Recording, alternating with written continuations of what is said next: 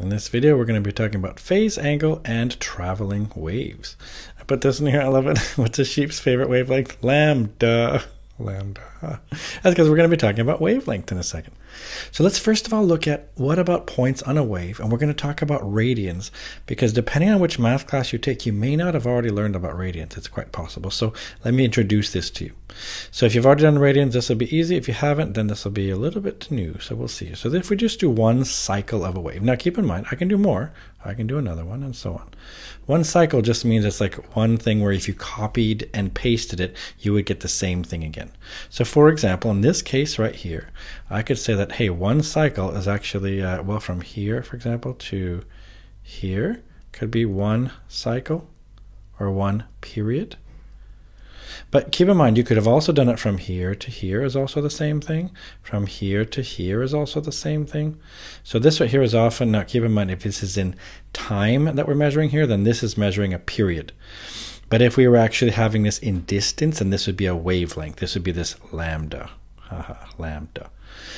So what we're going to be doing, the key thing we're going to be doing here is kind of wacky here. We're going to take this and kind of ignore the time, and we're going to just assign something here. We're going to assign that one whole period is going to be equal to 2 pi radians. This is the piece that you need to know.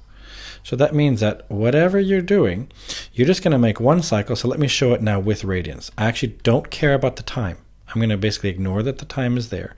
I'm on top of this going to just draw, let's just say one nice cycle of sine x, for example. This is a sine curve. And I'm going to say, aha, whatever's right here at this end, I'm going to call it 2 pi. Now this comes because if you go all the way around in a circle, you've actually gone what's called 2 pi radians. And so if you do half of a circle, it's called pi and so on. But the only thing you need to know really is just that one whole period is going to be called 2 pi radians. We're just going to assign it a value of 2 pi. Now, if that's 2 pi, does it make sense that halfway then must just be 1 pi? Let's keep going. What's half of that? Half of that must be pi over 2. And I'm going to teach you how to count in pi over 2s now. So now that means if I start from the left side and I go to the right, I say 1 pi over 2. This must then be 2 pi over 2. But if I wrote 2 pi over 2, what does that give me? Hey, the 2's cancel out, I get pi, hooray. So that's why this is 2 pi over 2. If that's the case, then this next one must be, remember we're counting 1 pi over 2, 2 pi over 2, this must be 3 pi over 2. Now of course the last one, oops, that's not over 4, that's supposed to be over 2. Last one then should be, well, if it's 1 pi over 2, 2 pi over 2, 3 pi over 2, this must be 4 pi over 2. But if you think about 4 pi divided by 2, it's just 2 pi. So the most important thing is knowing how to do this. This right here is really, really important. Okay, really important here. I'm putting lots of stuff right here, really making sure you know it. Okay, so this right here, really important. You need to know this. If you know this, then this will be a lot easier for the phase angle. So let's look at an example then with phase for traveling waves. So what is the phase? It's how far apart 2 points are on a wave as a fraction of one cycle or one period. And remember, one cycle or one period is going to be 2 pi radians. And we're going to measure this phase business in radians, and we're going to take a look at this. So let's just look at this one right here. We got a curve going like this. A, B, and C are here. And we're asking, first of all, what's the phase difference between A and C? Before we can do this, I think it really helps to label everything. So again, we're going to label this one right here. The end is going to be 2 pi because that's one whole cycle. I mean, this then must be half of that. Half of 2 pi is just pi. Well, what's that? Just so we know everything else, this is pi over 2. Just to remind ourselves, this is half of that. And then we start counting by pi over 2s. 1 pi over 2, 2 pi over 2. This must be 3 pi over 2. Now we have everything we could ever need, I think. Let's see if we can figure this out. So when we want the phase difference between A and C, so in other words, maybe I'll do this one here. No, I'll do it in red. So between A and C, let's look at that one right there. So between here and here. Well, look, what's the difference? It goes from 0 to, well, 2 pi. So 2 pi minus 0. We can say that. So I'll write it down maybe. So I'll say, so that means it's 2 pi minus 0. So that means the phase difference then must be just 2 pi radians. But we have a better way of saying it. If it's 2 pi, we actually say they're actually in phase. What does that mean? We have like, this is a little special case. In phase, that means the phase difference is just 0 radians. That's the difference. That's because if you look carefully at this cycle, it repeats itself again. This point right here is point A, is exactly at the start of a sine curve, goes up, down. Here it's about to start again. If it continued going in, it would be about to start again. So we could say 2 pi radians, but even better is to say 0 because they're in phase. Let's look at a different one though. So this one, by the way, like I said, this was 0, which actually equals 2 pi. So that was that one. Let's look at the next one, the phase difference between B and C. Maybe I'll do that one in yellow. So from here to here, they're off. Or you could say that, if this is one whole cycle, they're off by 1/2 of that. Or you could say the difference, you could actually say it this way. You could say, hey, what's the distance from here to here? In other words, what's 2 pi minus pi? So I can say that. So 2 pi minus 1 pi is just equal to pi. So that means I can say then that these are the phase difference then must just be pi radians. So that's how we can do this one. Let's look at another example just to make sure it makes sense. Let's do some more here. This one here looks kind of crazy, but it's just, you can see it as a cosine curve. It just starts up here, goes down here like this. This is one whole cycle is actually here. So that means before I do anything else, I'm going to label then from here is going to be 0. This then is going to be 2 pi. If that's 2 pi, half of that's going to be this one. That's going to be pi.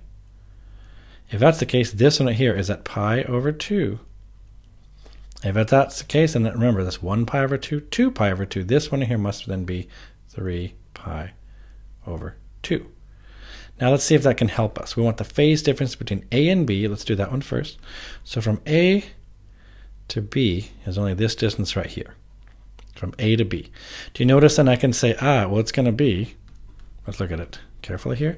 It's going to be from here to here. It's going to be pi minus pi over 2, you could say. You see that? Pi minus pi over 2. All right, what's that going to be? Well, I need a common denominator, don't I? So that means I'm going to make it like 2 pi over 2 minus 1 pi over 2. And that means then the answer is just pi over 2. So that means my phase difference then is just pi over 2 radians. So do you see how we can do this? Seems a little bit weird at first. When you haven't done it before, it seems a little bit strange. Keep going. Phase difference between A and C. We'll do that one. That means A to C. It's not all that obvious what we should do here. I'm just going to try to fix my pi. It looked almost like an H. See if I can fix it. There we go. So I want to do it from here to here, or from here to here, the difference.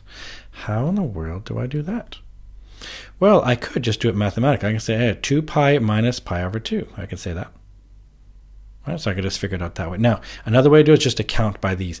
Each of these small dots here, each of these 1 squares here, or one, these lines, is 1 pi over 2. So I could say, okay, it's off by 1 pi over 2, 2 pi over 2, 3 pi over 2. The answer is actually going to be 3 pi over 2 radians. Let's see if mathematically we get the same thing. Let's go from 2 pi, take that, subtract from it pi over 2. We've got to get a common denominator. We've got to make them both over 2. So this one here would be making this 4 pi over 2 minus 1 pi over 2. And now we've got a common denominator. That means 4 pi minus 1 pi is just 3 pi over 2 radians. Hooray! And we're not really caring so much about if one is forward or backwards. We're not really caring about the sign of it. We just care about the actual distance in between them. So let's look at another example. This time we've got a sketch. Okay, displacement for a traveling wave, sure. We're asking for the phase difference between points A and B. Again, it's not obvious, like, whoa, is this a distance in time? No, remember, we do the same thing as before. For phase difference, we go into the land of pi over 2s and stuff. So we're going to label this. Maybe I'll do it in a different color just to make it clearer. I'll call this one, remember, instead of 4, I'm going to call this 2 pi. If that's the case, halfway there must just be pi. If that's the case, half of that must be pi over 2. And again, 1 pi over 2, 2 pi over 2. This then must be 3 pi over 2. All right, how is this going to help me?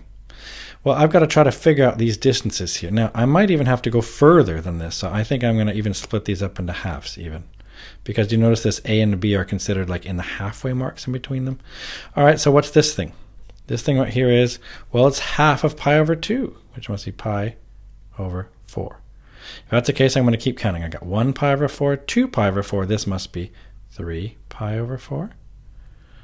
If that's the case, this must be 4 pi over 4, which reduces, that's fine. This must be 5 pi over 4. That's going to be one of the important ones here. If If this is 6 pi over 4, this must be 7 pi over 4. And the last one must be 8 pi over 4, which reduces to 2 pi. So we're good. Now the reason I did this is because now it's a lot simpler. Now I can just say, hey, what's this distance between A and B?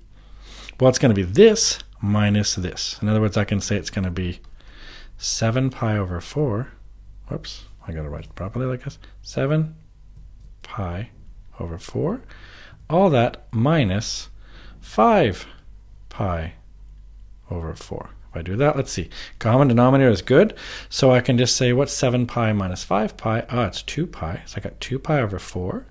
And hey, what's 2 pi divided by 4? It's equal to pi over 2 radians. So there's my final answer. So we've got our answer now for this one right here like this. Yay. Another way to look at it would have been, hey, each of these, each single square is a pi over 4. Or you could say every 2 of these is a pi over 2.